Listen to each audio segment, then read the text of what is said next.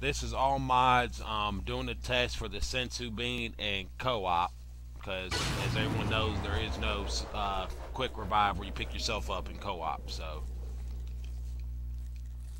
testing that. Hey everyone, Goku here. And hopefully everything's good this test. My, are you really foolish enough to challenge me? Now you will know the terror of the most powerful being in the universe! Oh, and there you go. Now let me tell him to get down.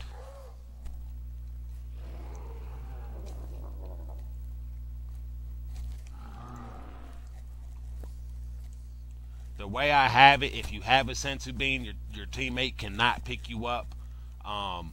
You have to use your Senzu Bean, and then when they're all gone, you'll be able to be revived normal. That's in co-op. You still have that kind of power? Don't tell me you're. And I gotta fix Frieza. He's for some reason when you revive yourself like that, he doesn't know you're at per second. So, a couple little bugs I gotta go fix. And as you see, it's telling me I need to revive him. And then you'll see him pick himself back up, and he just ate a Senzu Bean.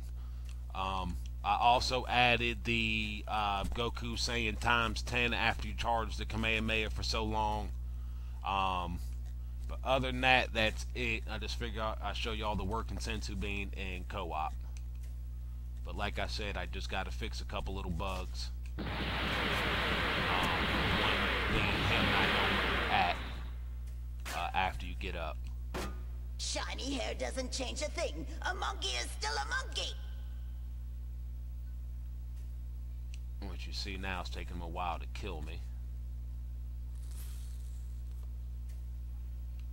There you go. And if you see, one of my Senzu Beans got taken.